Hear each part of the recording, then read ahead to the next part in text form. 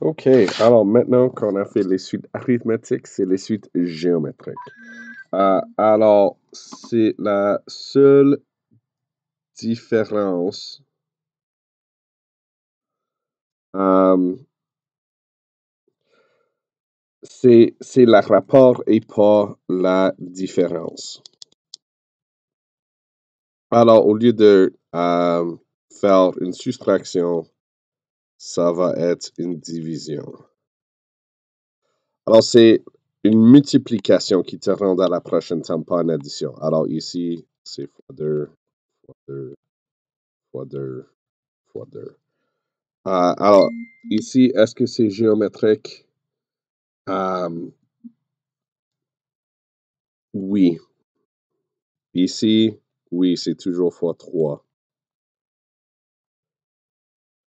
Ici, non, parce qu'ici, c'est fois 2, ici, c'est fois 1,5, c'est pas constant, donc non.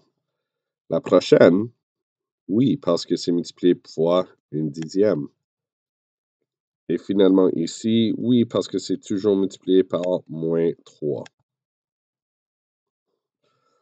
Alors, la raison géométrique, c'est le rapport entre Tn et Tn-1. Alors, T3 divisé par T2, ou T2 divisé par T1, ou T4 divisé par T3, et ainsi de suite.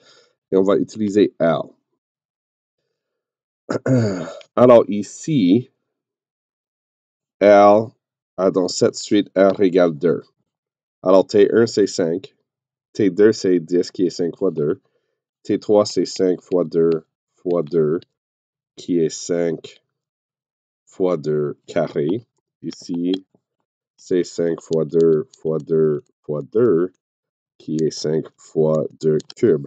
Alors, comme on a vu avec les suites arithmétiques, il y a ce concept de n-1. Quand c'est T4, c'est la raison à la puissance de 3. Quand c'est T3, c'est la raison à la puissance de 2, puissance de 1, puissance de 0. Alors, le nouveau formule, c'est Tn égale L, T1 fois R à la puissance de n-1. Alors ici, dixième terme, donc n égale 10. T1, c'est 2. La raison, c'est moins 3.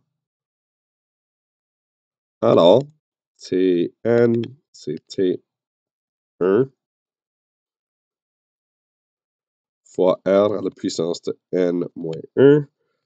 Alors, c'est 2 fois moins 3 à la puissance de 10 moins 1.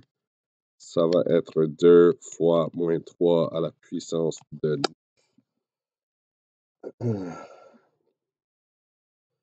Et les, les, la croissance géométrique, ça peut être énorme. Alors ça, c'est 2 fois moins 19 683. Alors ça va être moins 39 376. OK, même chose ici. N, c'est 12. T1, c'est 512. L, cette fois-ci, va être moins 1,5. Alors, Tn, c'est T1 fois L, N moins 1. C'est 512 fois moins 1,5, puissance de 12 moins 1. Alors, ça, c'est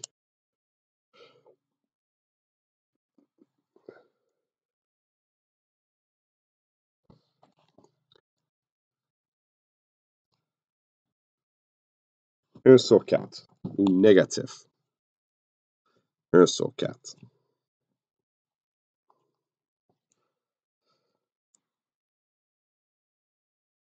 OK.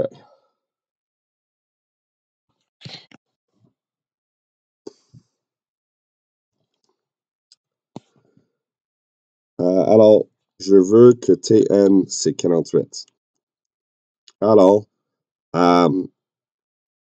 maintenant, je dois juste trouver une multiplication ou une division pour faire pour la prochaine. Alors, on peut avoir, OK, 24, 12, 6, 3. Et même, on peut avoir 96, 182. Oh mon Dieu, 384, 768. Ou même, on peut avoir quelque chose comme 48, 4,8, 0,48, 0,048, 0,0048. Oui, 1, 2, 3, 4, 5. Oui. Maintenant, ici, c'est où ça devient un peu plus complexe. Alors, on veut avoir... Et alors, Tn, c'était 1 fois R à la puissance de n moins 1. Excusez-moi.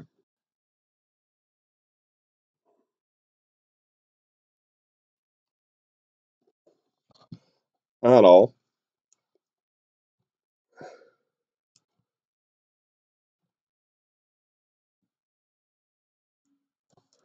ça c'est 4096. C'est 4 à la puissance de n-1. Alors, il y a quelque chose qui s'appelle les logs qui peut résoudre ceci. On ne le sait pas encore. Mais ce qu'on peut faire, c'est, OK, pour bien répondre à cette question, ça va être 4 à la puissance de nombre. Alors, si on essaie juste des différents 4 à la puissance de 7, c'est 16 384. Alors, ça, c'est trop grand. 4 à la puissance de 5,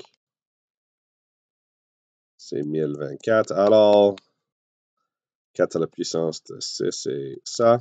Alors, si je remplace ceci comme ça, alors j'ai 4 à la puissance de 6 égale 4 à la puissance de n-1. Ça veut dire que 6, c'est n-1. Alors, ça veut dire que 7, c'est n.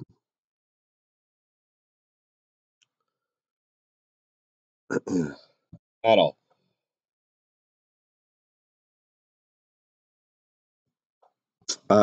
essayez la prochaine.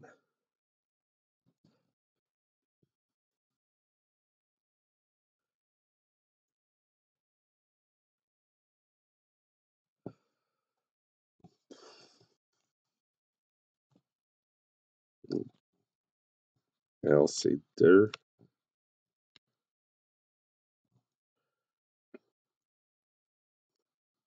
Et même chose. Alors, je vais réécrire 256 pour être 2 à la puissance de quelque chose. Et c'est quoi? 6, 7, 8. Alors, 8, c'est n-1. 9, c'est n. Encore un autre défi. Alors, on a T3 et T6. Alors, on peut faire ceci de deux différentes manières. Alors, oui, on a la formule Tn, c'est T1 fois L à la n-1.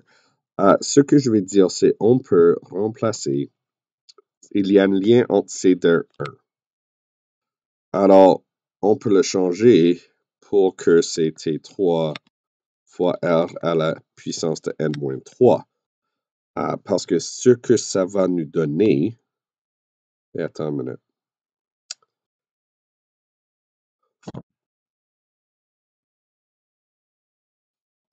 Attends une minute. Je m'excuse. OK. Alors, ça veut dire que T6, c'est négative 1458. C'est 54 fois L à la puissance de 6 moins 3.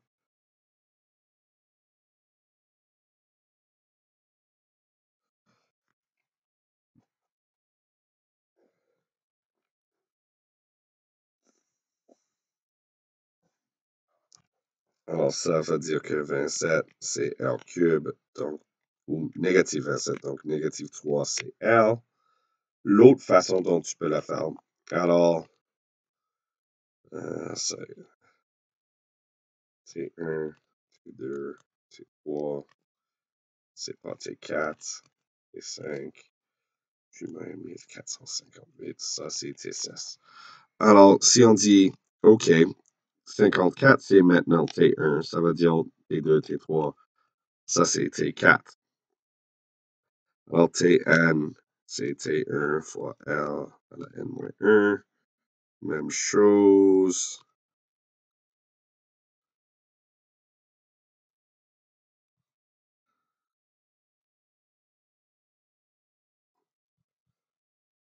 Alors, c'est équivalent, je peux continuer. Alors maintenant que j'ai T3,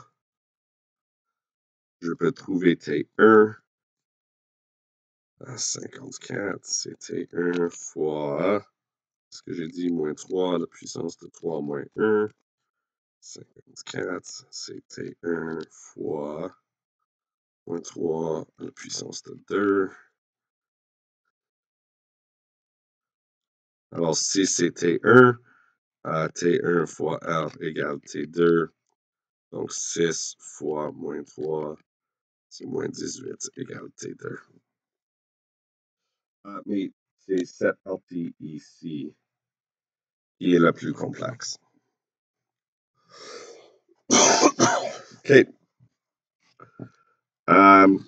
Ici, on va faire un peu la même chose qu'on a déjà fait. On va trouver L. Cette fois-ci, c'est un peu plus explicite parce que j'ai T1 et T5 au lieu de T3, T6.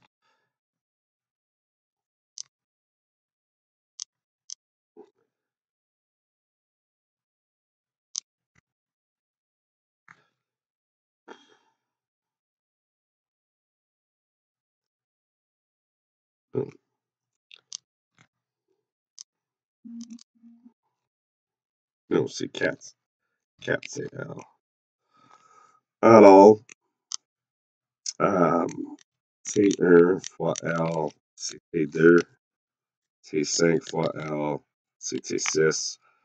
Alors, j'ai 5 fois 4, c'est 20. 1280 fois L, c'est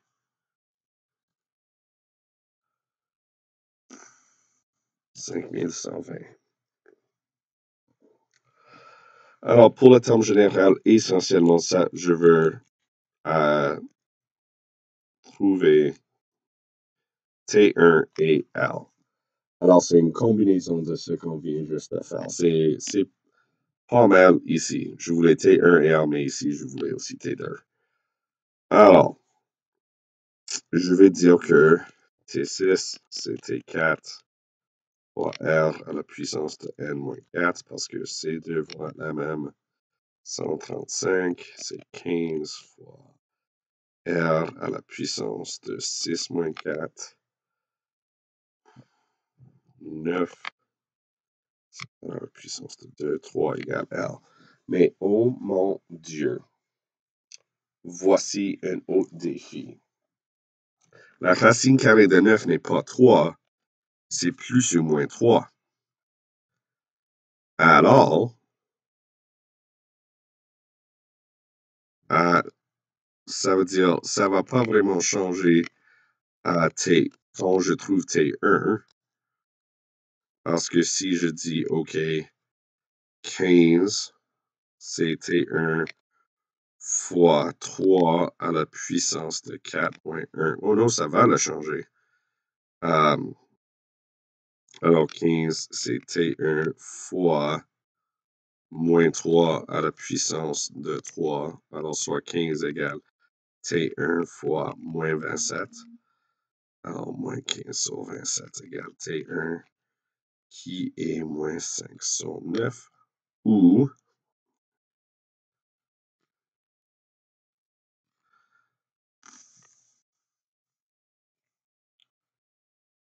si c'est 3,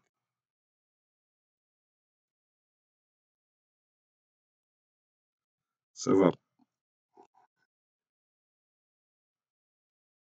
non pas 9, 27.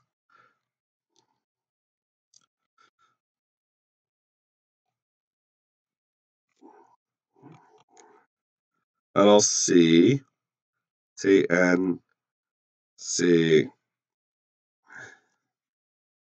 5 sur 9 fois 3 à la puissance de n-1, ou Tn, c'est moins 5 sur 9 fois moins 3 à la puissance de 1.